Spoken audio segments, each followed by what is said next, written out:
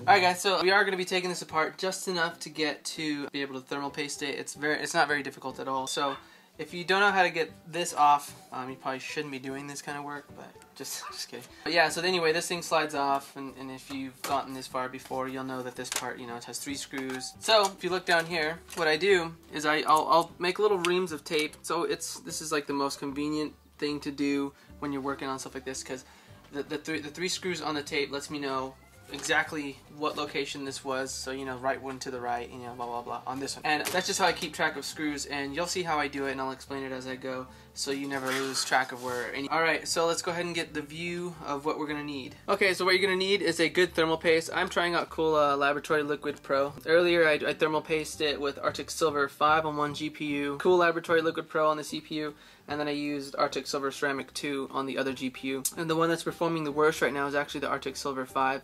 The best is the Liquid Pro. So we're going to go ahead and just repaste the other 2 graphics cards with this stuff. But anyway, the point was, what you're going to need is probably like a little pry tool. I just used a little one that I got out of a Apple iPhone kit from, I think, an iPhone 4 or something. This is a screwdriver with very, very light magnetism. I mean, it almost drops the screws every time, but it's just enough to pull the screws out. And then I got an unmagnetized different screw here. It's like a pen that I found at a hardware store, and it's not magnetized, but it fits the screws even better. And then last but not least, you're going to want some sort of duster, dust off, you know, the brand, just to clean up any of the dust that you find while we're in here. So okay, so let's go ahead and get an overhead shot of this Alienware 18 and we'll get moving. Okay, so we're gonna get right into it. If my hands get in the way, I'm sorry, but I will explain what screws I'm taking out, and then that should be all we need. First thing we're gonna do is we're gonna take out this battery. You don't need to do this part if you're confident in where you put the stuff. I mean, I am, but it's better to be safe than sorry. And trust me, if you ever lose track of where your screws are, the time it takes to find everything out or download a manual or something to refigure out where everything goes is not worth the amount of time it takes to make a little tape ream like that and then go. So I'm using the black one because it's the one that fits the best. I kind of just I use these to unscrew them. I probably should just use the magnetized one, but it's not technically the right size for the Alienware. Then I just come over here and grab it with the magnetized screw. And I like to put the head face down because that's the most surface area. It's gonna stick to the tape the best. So yeah, just like that. There's the battery. Now you're gonna go ahead and come under here, take this connector out. Try not to worry about it too much. I mean, I would try and be careful as much as you can always, but this connector is kind of like hot glued in so the cords won't come out or anything, and it's pretty simple to come out, just like that. And then, anyway, so we're gonna pull that out. Okay, anyway, set that aside, make a neat pile, keep the electronics away from each other, that kind of stuff. So the next step we're gonna do is we're gonna disconnect the hard drive and then unscrew it. One of the cool things about Alienware is that when you do this, a lot of the screws will stay in place because they have like a lock on the other side, so you don't have to worry about where most of it goes. But anyway, over here on top, you'll see this little connector with a black strip here with a little scanner on there. Just pull it up and pull it gently. You don't want to break that little pull tab because then it's gonna suck to get off later. Anyway, then you just unscrew this. Always go in a star pattern, it's easier, it stresses the bolts less, all that kind of goodness. So once you get them all loosened, it should pop out. If it doesn't, then it means one of them's too tight. And that's it. That's your little hard drive caddy. Be careful with it. Try not to spin them too much or whatever. The solid state, you know, it's pretty safe, but the disc and the one that's not solid state, it's going to be kind of nifty. But anyway, we'll set that over here to the side. Next step is going to be to get rid of the optical drives here. And actually, before I even continue, before I get into like the electronic stuff, what you want to do before you even continue is once you have the battery out, you want to get rid of any of the flea power, which is like leftover power in the capacitors and stuff like that, by holding the power button. And you're just going to hold that for, I don't know, I'm just going to do 10 seconds. Anyway, so yeah, we're just going to do that,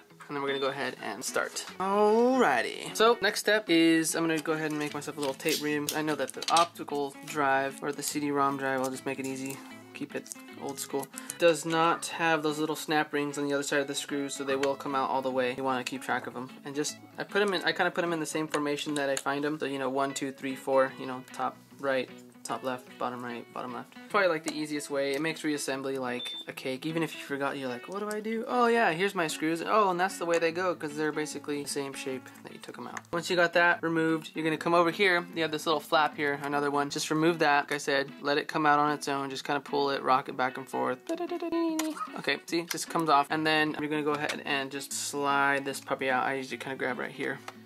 Boop, there it is, the CD-ROM drive. And see, I can move it around, my screws don't go anywhere. Okay, so now the thing we're gonna do, we'll do it the way the manual says. Okay, so you're gonna take this here, your little pry tool, and you're gonna go ahead and you're gonna come over here and you're gonna lift these little white studs here and then the brown ones on this orange cable here. And you're just gonna lift it enough to where you can get the white connector to rise, and boom. Yeah, so the reason I use plastic is if I slip somehow, it's not going to mess anything up. And you want to do this very slowly. You don't want to just go on one side and just, you know, it'll just totally snap on you. Just work your work your way up and down both sides. Should be very easy, and then you'll just feel it get loose, and then it'll come out. So next step is you're going to go ahead and get rid of this guy here. You're just going to take your pry tool and just pop that white piece up.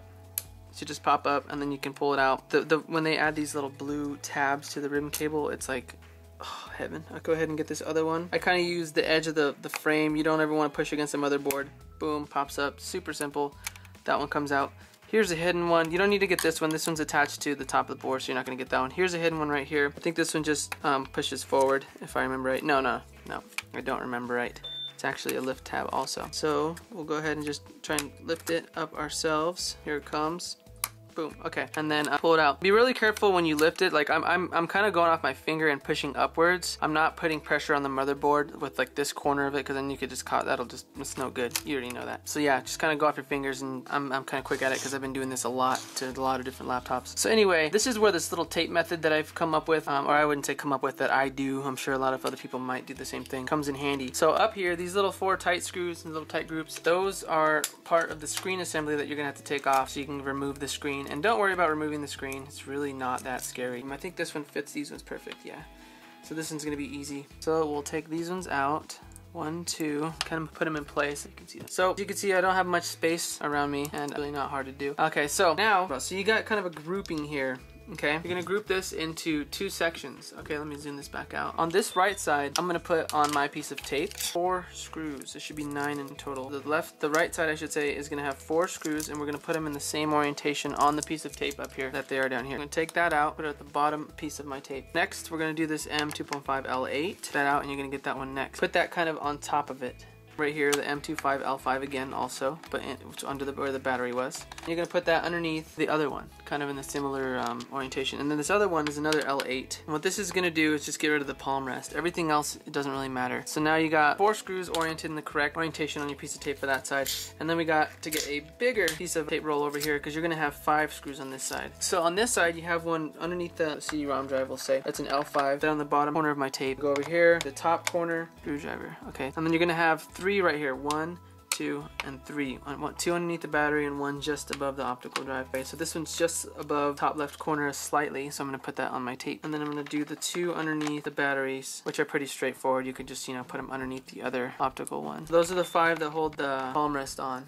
So there you go. The screws are all nice and neat and organized over there. Got all the ribbon cables off. Hard drives disassembled. That cute little sub right there. Little subwoofer pumps out the bass. So we're gonna flip this over now. We're done here. And what I always do is I always like to try and flip it towards me like I'm doing, in case I did forget a screw or something. It'll fall off onto my little mat there and not something else, or fall underneath you or under your thigh, or into your magic carpet that seems to just eat something that falls on it and disappear forever. What I'm doing here now is I'm going to go ahead and go to this top corner here, and this top left corner is the one that I've noticed pops up the easiest. I'm going to kind of pop it up and try and pry it. This is kind of scary because it feels scary, but don't be scared. You could pry it and it's not going to hurt anything. You want the screen all the way open though. That's what's going to get you there you go. So take a pry tool and slide it. You can use a guitar pick. Pop all this side up. Okay, so once you got enough popped up, you can start lifting this up. And don't be scared too. I mean, it all comes up. It feels scary because you're like popping it, but that's it. Okay, so the screen, hold this down because you don't want your screen to fall. So let's set the keyboard away from us. When you're done, be sure to run this under the sink to make sure it's clean. No, I'm just joking. Okay, so now we're here. There's a couple things that you're gonna need to do before you even start working on disassembling anything. One of them is to get this SLI cable off so you can get to this cable underneath, and then that way you can lift off the hardware here. But I'm gonna start over here. There's 2 connectors here. You're gonna wanna just pry these off. They come off pretty good. I just kind of push against the screw and then pops off pretty easy. This one should just come off pretty easy too if you just pull on it, yeah. And then that's pretty much set to go. So once you got that going, there's a little screw up here. It's an M2.5, just a little 5 screw, and you can set that aside. And since this is the one screw you need to like not really care to keep track of, just throw it on one of your pieces of tape and you'll know because it's a really small screw. And then this will just slide out, and that one's kind of ready. Move that to the side. Now over here is where it gets kind of tricky. You're gonna want to pull this SLI cable here, pop that one out, and then pop this one out here. And you're gonna want to be careful with these little like tapes here because you don't want to mess up the adhesive. You want it to kind of sit right because it's kind of, I don't know, it's almost metal. I think it's part of the thermal or something. But lift up very slow so you don't lose any adhesive. Boop. Ribbon cables are very delicate, so be very careful, please. I don't want to be not responsible for you working on your laptop. If that, and then this one here, so just slide out. There's your SLI cable, yay! Okay, now we can get to this guy here, this little M8 connection. You can just shimmy that back and forth, or even just pull in the little tab there. Should come out pretty simple. Boop. Okay, and then that's that. And the very last cable you're gonna need to do before you can start digging into your heat sinks is this one here, a little blue tab. Pop up very simply. So now, last 2 screws. I'm gonna go ahead and make a little tape reel for this. Maybe attach it to my Alienware screen here. What do they call this? A tape loop? Reel? I keep saying reel. Okay, so there's 2 screws on the left hinge here. These little big ray things. Take those off. They come out very slow because they're like really Loctite. I don't know, they're very tight screw. I mean, they fit exact. So these ones you have to be very careful with, especially when putting them back in, because you want them to go in straight, or else you're gonna major issues here. Okay, so one there. Stick that to the screen, and then on the right side here, you're only gonna have one, and that's really simple. So kind of just hold on to your screen. It should stay in place, and I'll show you why. But it's always good to hold on to it. I trust myself though. So come on. This is what I mean by it's lightly magnetic. It won't even grab it. Okay, there it goes. Now move this in out of the way. Now check this part. This is a really cool part. This whole thing will just slide up.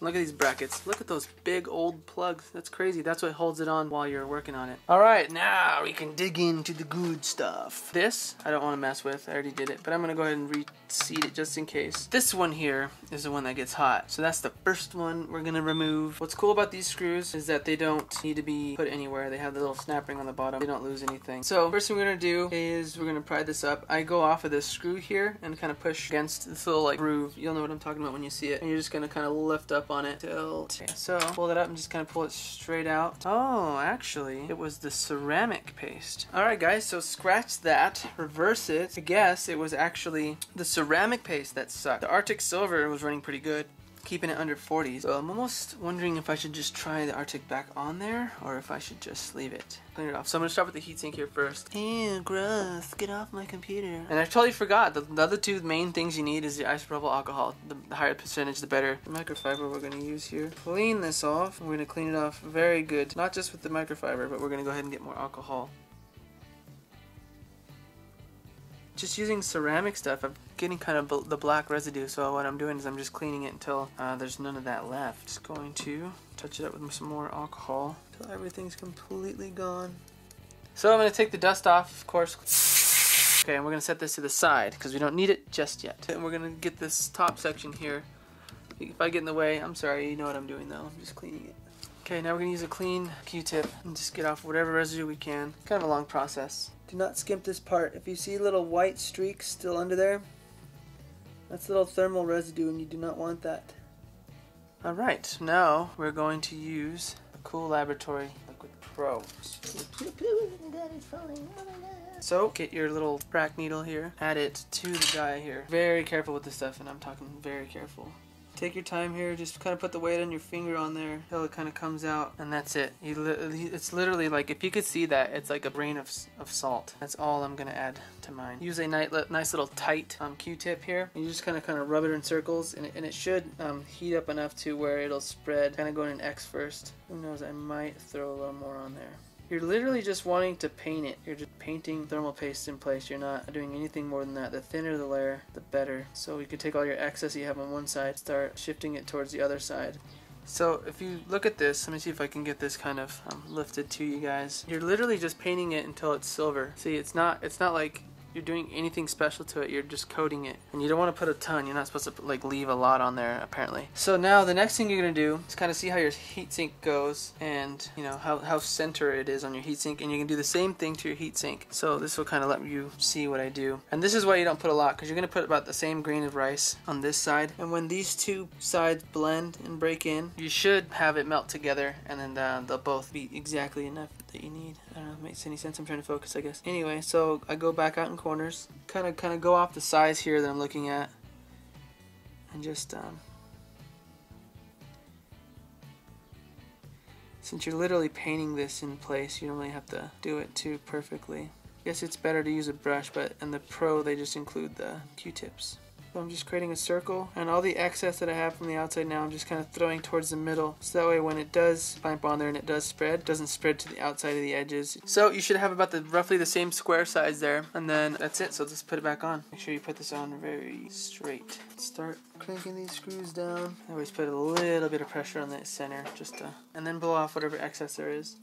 Alright, so that's that. But yeah, you just basically put it back on, you know, check the seating, keep going in a star pattern until the screws are torqued. You don't want to strip them. And this one you should have a lot better of an angle as I do this. Sorry about the noise in the background. My fiance is doing chores. Who does chores anymore? I'm just checking. Alright, cool. So let's get this going. So, now that you got that one done, we can do the second one. It's going to be super simple because all 4 of these screws on the right side are snapped closed. So we'll just go ahead and take it off. So, same thing. There's a screw right under here, and you're just going to kind of pry up. Don't push too hard. Just let it pry up normal. You don't want to do damage to the motherboard. Literally, it'll come up on its own if you just press it. So let's see how our Arctic Silver did. Oh my god, beautifully. Look how well evenly distributed that is on here. Did break in pretty quick after about a day or two. Today we're going to use all Cool Laboratory. It's good stuff. Okay, so right now we're going to go ahead and just clean this. So let's do that. And that is clean. Alright, that is pretty dang clean. So now we'll add our grain here. Like I said, this part takes forever because you don't want to put too much pressure at all. And I'm actually adding halfway between the size of a, okay, that's like more like a grain of salt, but that's fine. That's all we need. So I'll use the same part of the other one that I was using earlier. Dab it, gonna get it liquefied. Might actually add a little more to this one. So I'm not seeing any excess on this one. Okay, so that one is coated. Very, very light coat. I actually am going to add a tiny bit more, like literally a speck to the middle. Should be plenty right there. And then we're going to go ahead and spread that a little more. Actually, we'll just leave it there. Okay, now we're going to do the heatsink. Same thing. Kind of go off the sides there. I will add a tiny bit more to the heatsink just because it isn't too much on the actual CPU there. I mean the GPU. Probably actually going to be perfect. So we'll go in a little X here. This is just what I do, the little X thing. Cool Laboratory spreads very well. And I'm happy with that. So, looks good. It's all coated on there. See a shine to it. Let's install this one again. It's really straight. Cool. Once you kind of got them all on there and all screws are in there, it's not going to move on you. You can just go ahead and crank it down. Push it down a little bit. Yeah, see, this time it actually turned a little more. And that's that. I think if I want to now, we could do the CPU. That's basically the same thing you're going to do on the CPU.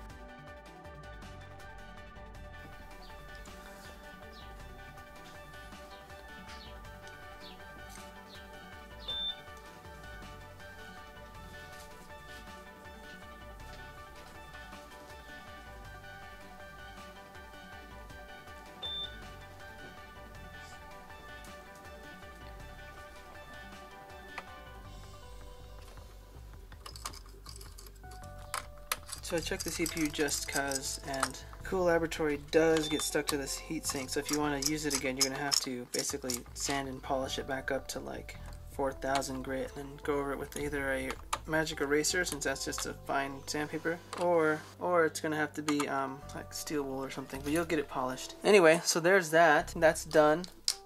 And now we can start working on the reassembly, which is very simple. So what I'm going to do first